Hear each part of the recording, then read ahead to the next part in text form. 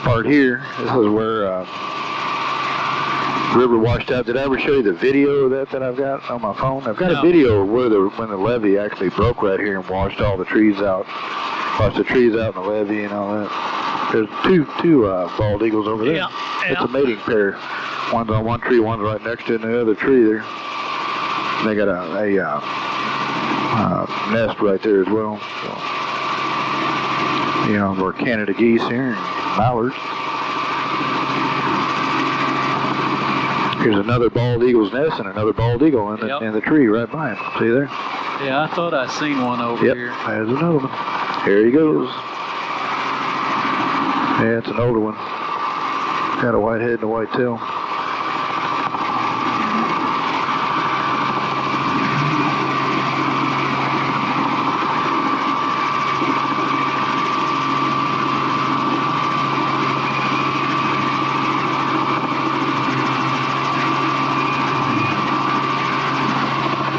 The straight section right here of the levee is what washed out in 1993 and made this great big hole over here. This was farmland before, but it actually washed it out so deep that it's made a little lake out of it, a little pond, whatever. And they rebuilt the levee back. They just put it back right here straight. So right here is where it washed out in 93, and then that right behind us washed out, I guess it was 2015 or 16, something like that, 14, I don't know. It's been a few years ago now.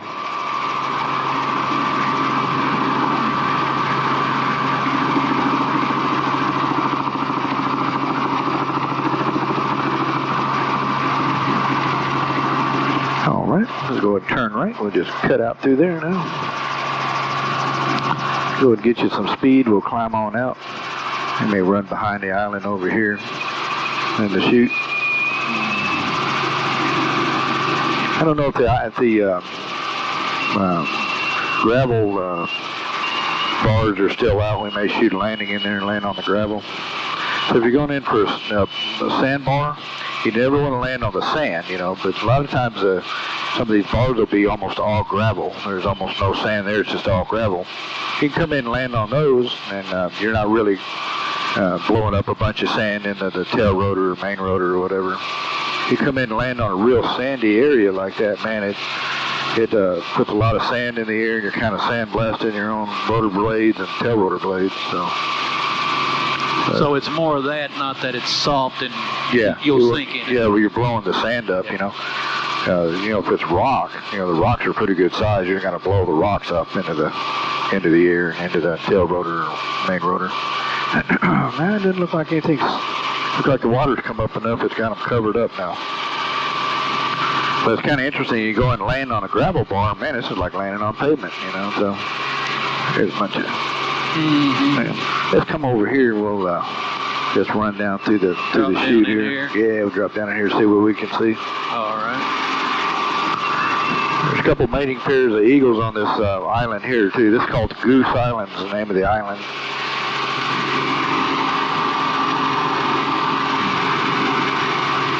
You just run right down through there if you want. Yep.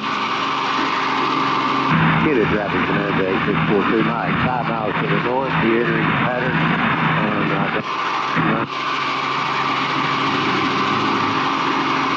Sometimes you'll see eagles sitting in the trees right on the edge, or they're sitting there looking for fish. They're fishing. And there's a big slough on the center of this island. A lot of people are unaware of that, but there's a big slough that runs about half the length of the island. And man, the eagles will be in there tearing up fish on occasion when the river comes up and puts a bunch of fish in there and goes back down, and a lot of them get trapped. And the eagles will be in there getting with it, man. They get a lot of fish out of that slough. Now, do they pretty well stay with their nest and reuse it? Well, that's a good question. Some of them are resident around here. They stay around here, you know. It used to be most of the time in the late 70s and 80s, all you saw were the eagles that were they kind of migrated with the geese. And when they'd come down with the geese and they'd take out the cripples, you know, so the goose gets shot or whatever. And I had a cripple come in behind when I lived over on the lake. There's a bald eagle right there. Yep. There's one up there going around. I had a goose. Somebody had shot the goose and just winged it. And it came in, went in the field right behind where I lived at on the lake. I was on my way to the grocery store, so I just thought, I'll go look for it when I'll go get it here. So I went to the grocery store and back, and just as I was driving off, I looked over and I saw 2 eagles coming in on that goose, And so I went down to the grocery store, got some stuff, Oh, there's a little gravel place there. Yeah, it's a little small. I'll let that go.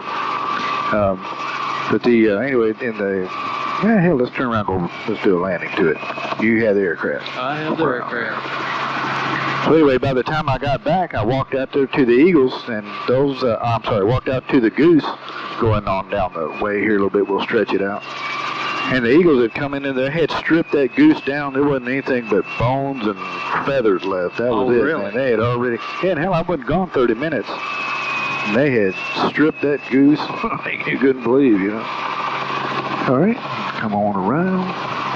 So now, remember me telling you want to look right where you want to land, right? Well, guess what? Right, we got a little bitty spot to land, so we're just going to be looking right at it there. So, carb heat's on.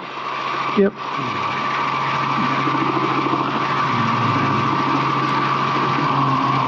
A little bit of left pedal. Yeah, just keep walking it in there. Looking good. A little bit of left pedal.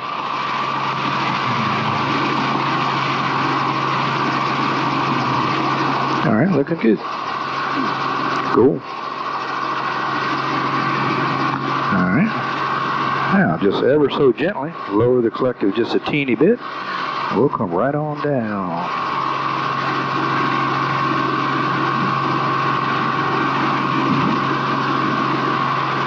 Super slow mode. Don't want to go backwards. All right, we're there. All right, just like landing on pavement, man.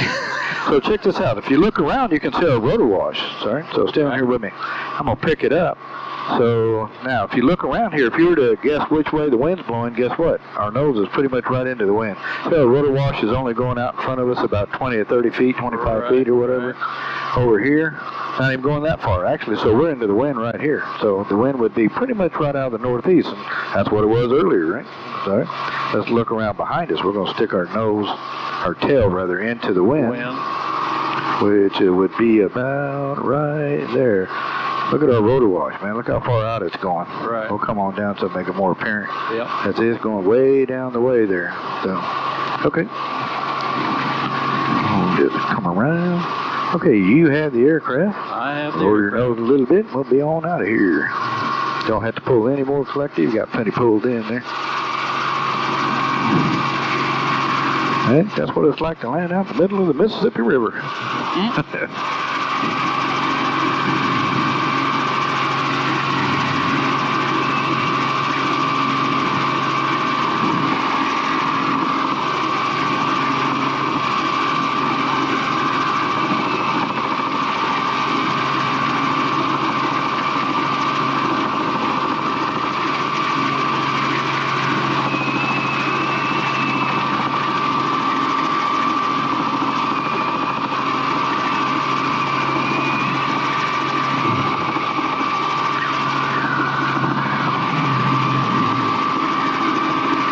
Still a bunch of detergent in the water, man. What makes it? Well, some industrial plant somewhere is dumping a bunch of detergent in the friggin' river, making a bunch of, contaminating the hell out of it. They could get fined like you can't believe if they get caught doing that. And they ought to be fined like all get out for doing that. Yeah. Left or right? Yeah, let's just head out towards the river there. Okay.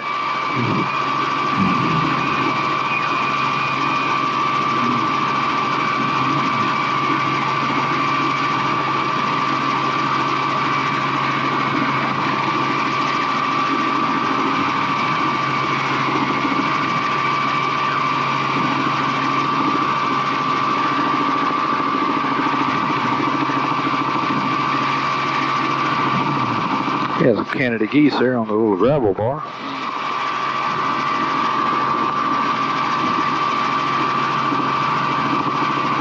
There's another good-sized gravel bar. You want to land on that one? We can. Go ahead and stretch out and then turn back inbound. We'll land on that one right there. All right. Come on that a little ways. All right, make a little left-hand turn. Come up on your collective a little bit there. Down with the nose. We don't want to get too slow. All right, coming around.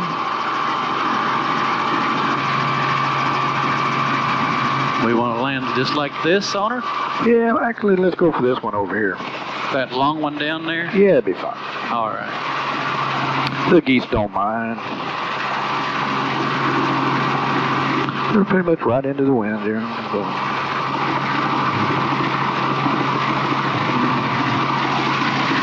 We'll keep sneaking it in there. There we go.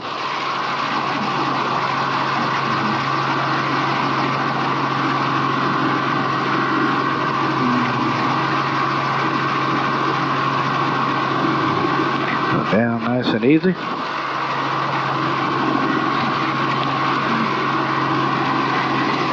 All right, not bad. So again, you can see, again, lift it up to a hover here. Go ahead and pick it up to a hover. Just keep it pointing the way you got it right there. So you can see, we're pretty much right into the wind. See, our rotor wash is not going very far at all. We don't have a lot of wind today, but you know, you can see that, you know, it's only going out there a bit. Now let's do a left pedal turn and look behind you.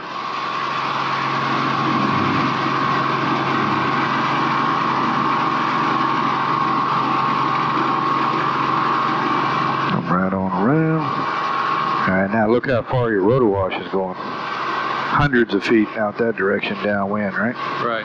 All right, so now turn it back into the wind. We're going to depart.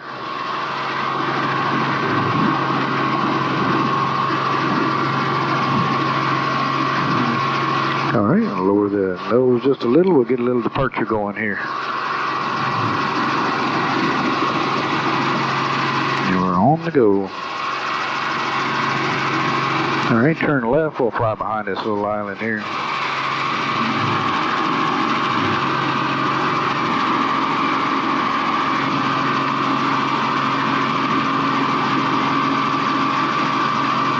There you go.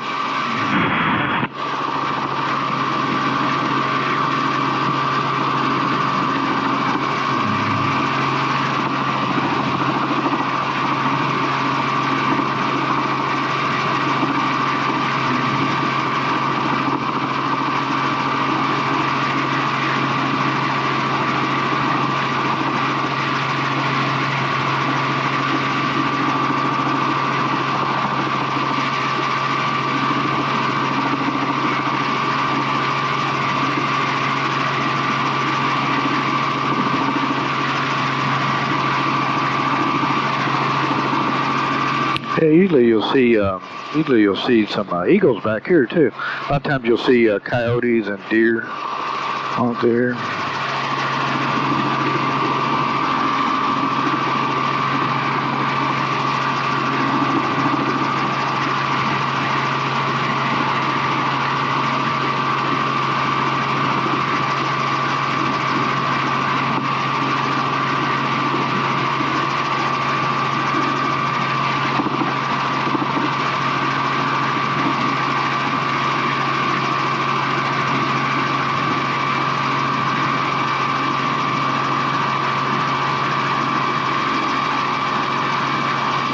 All right, come around to the left there.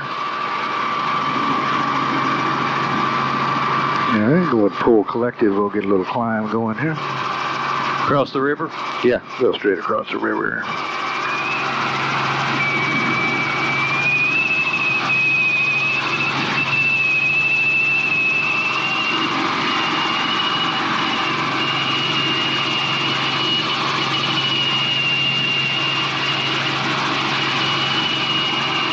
Yeah, we'll just keep climbing there.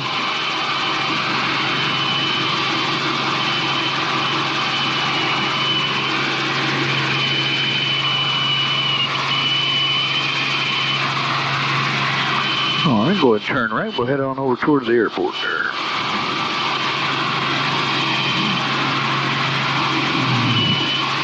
Airport's going to be out there at about 300 degrees, about like that. You can kind of see the buildings out in the distance there.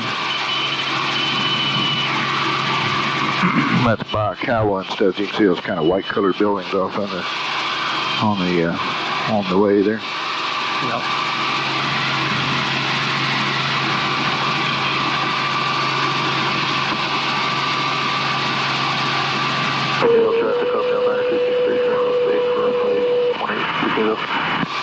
So like I say, when you're landing out on the sandbars, you don't want to land on a sandbar, so land on a gravel bar. Gravel bar doesn't hurt a thing. It took the old Huey out one time. We were landing. My son was he was up front with me, and I had a girl that owned it, or her dad owned it, and I had her and about 9 other people in the back of that thing, and we had tents and beer and food, and it weighed a country ton, you know. Oh man, this thing's gonna have a tough time lifting off, you know. Man, that thing lifted off. I could have put another 1,000 pounds in it, got it in the air. But anyway, they wanted to go over to the island, you know. There wasn't any gravel area to land on. I'm like, man, we're gonna have to go in right down there where the sandy part is. So I had to come in. You don't want to sit there and hold it at a hover in the sand, because man, you're just making your own sandstorm, you know. Right. So try to come, you know. So anyway, came down there and basically planted it here. And we talked to the tower here. Cape Tower, helicopter 211 Tango Bravo. Oop, how about I get on the right radio? That'd probably help a lot. Cape Tower, helicopter 211 Tango Bravo.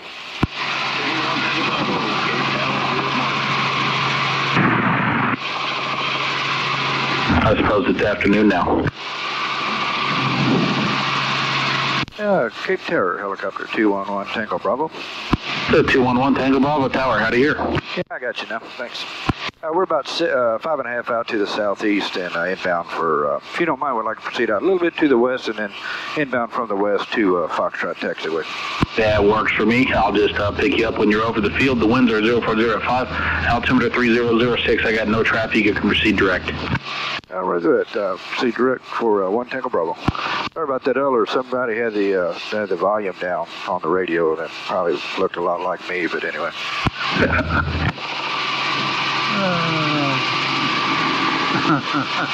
Might as well fess up. He probably knows what happened anyway. Yeah, I missed my chance. I could have blamed it on the student again, man. Damn. What am I thinking? Yeah, you could have. Coming there. Yeah, damn student. I had the radio now. Brent didn't know what knob to turn. I'll tell you what. Glad I never do that. Yeah.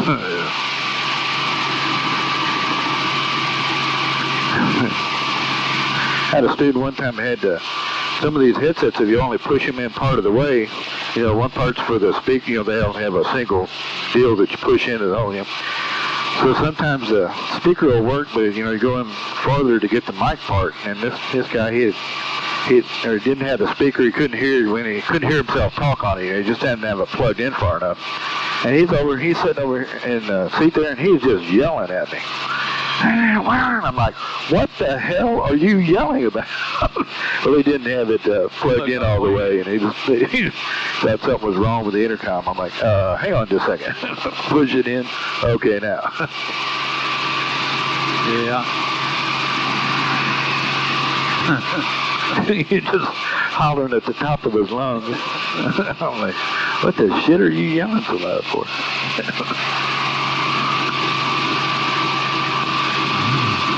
So what we're going to do, you see the VOR out there, the little white thing, we're going to kind of go out around it, make it turn to the right. We're going to come line up on Foxtrot taxiway. And the winds are pretty much out of the east-northeast, so it'll be, you know, be pretty much right in, kind of into the wind. Those don't have a lot of wind now. Looks like the wind's dying down. You can see the smoke or the steam out of the concrete plant over there. It tells you the wind's out of the east there, so.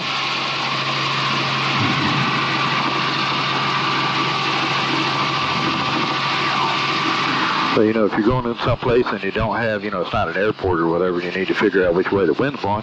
You can look for smoke, you can look for steam, you know, out of a plant like that. If it's tall grass, you can kind of see the, you know, wheat field or whatever. Blowing. You can see the way that, yeah, or water, seeing a little creek or a pond. You can tell which way the wind's blowing. You don't really have to have a windsock, but, you know. That's pretty much out of the northeast there. And 1 Tango Bravo, you are cleared to Cape Copters as requested. The wind 0406. Land at your own risk. Don't truck moving near. Use caution. Yeah, 1 Tango Bravo, thanks. So 040 again. You know, we were guessing it was northeast, and guess what? It's northeast. All right, looking good. Just gonna come around here and just walk it down Foxtrot there.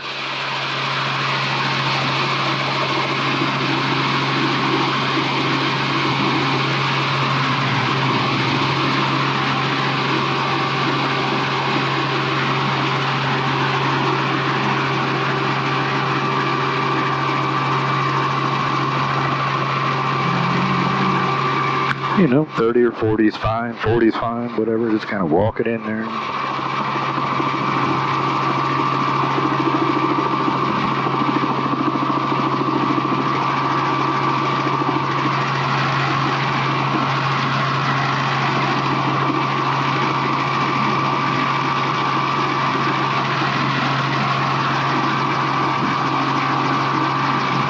Red-tailed hawk there. Lots of mice and rabbits around here for the hawks and the eagles, man. All right, looking good. Just we'll walk it right down. We get down here, we'll just put it right out in the middle of the ramp. Point the nose towards the hangar, you know. Sit her down. We'll try that. I didn't dream I was going to have such a big learning curve back to this. But maybe next time will be a little bit better.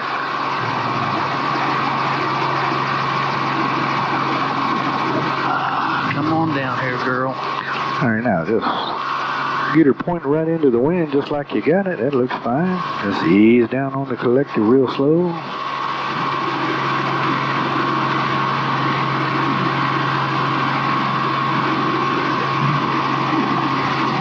Look at the right pedal. Yeah, when you come down on the collective, it's going to want to, well, that's what I'm telling you. If you come down on the collective, it's going to want to yaw to the left. So, yeah, I'll show you.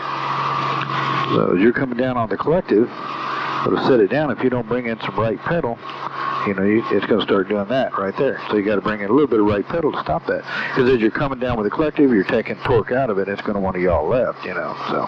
Gotcha. All right. Let me show you another little trick here, by the way. Let me back up. We're going to go back over here just a bit. So if it's really turbulent out here, one of the old tricks from way back is get the aircraft moving just a little bit. It's not terribly turbulent today. Get the aircraft moving a little bit like this and just slide it on. See how graceful that looks? All right. Yeah. Anything that makes me look good, I'm all for, man. So, you know, if you're out here with a really horrible windy day, it's just all over the place, you know, and all that, just get it walking forward about 1 or 2 miles an hour and slide it on. Man, it looks real nice and it's very controlled. So, okay, come on down with the collective. Roll the throttle down all the way and hold it. Okay, we'll get less than 80. There we go. Now you can turn off the governor. Slide your hand back, friction the collective. Come up here and friction the cyclic. Looks like we're on the 7. So let me show you something here also that, you know, when you get that thing just about centered up right there, stick straight up and down. That's pretty much the right spot. You notice how smooth everything got. So if you're too far forward, it gets to buffeting around like that. You know, right. If you're too far back, it gets to buffeting, and you know, right about stick straight up and down. It's pretty darn good. You got it there. Okay, gotcha. Where did we start at? Hell, I forgot. Yeah, let's go back. Let's start. We'll say we started on the 8. So we're gonna come around for a minute and a half. I'm gonna turn the cabin heat off. It's a little warm in here. So we'll go a minute and a half and disengage the clutch. 30 seconds later, mixture mag, alternator. So yeah, that's, you know, like say if you get out, man, it's, say a squall line's coming up, you know, and you got this horrible wind that's gusting and 45, 50 knots or whatever, and you're like bargaining with God about getting the aircraft back on the ground because it's so, you know, all over the place. Yeah, just get it walking forward just a little bit, man, and slide it on, and it works out so much easier. Plus, the better thing about that is if you're going forwards, you're not going backwards. Right, all right? Right. So like when you have a hydraulic failure, the way you want to land the aircraft is to come down and just do a little run-on landing. You don't have to be going fast, just 4 or 5 knots, 6 knots, whatever. You want to do it that way so that when you touch down, that, you know, you're going forwards and not backwards. That sounds stupid, but okay, go and disengage your clutch. So it doesn't hurt to slide? No, you don't want to be going backwards when you sit down with a hydraulic failure. So if you have a hydraulic failure, you should not try to land the aircraft from a hover, because you can't hardly move the stick fast enough to compensate. And if you touch down and you're sliding backwards, you can, you know, the nose will pop up, and you can ding the tail, you know, and damage the tail boom, whatever. So if you have a hydraulic